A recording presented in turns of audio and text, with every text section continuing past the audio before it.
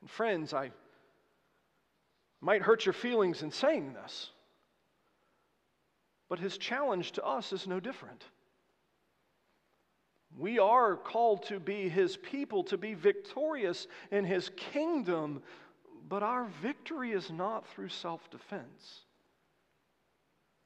Our victory comes through suffering, through self-sacrifice, through loss.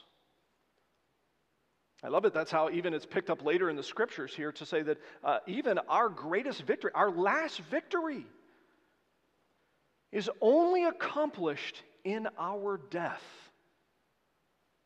Right? The last enemy to be defeated is death. How do you defeat it? You lose to it. You die. That's how you win over death if you're a Christian. You lose to it. You die. You undergo its power for a time. You don't stay that way. Neither did Jesus. Our victory comes through suffering.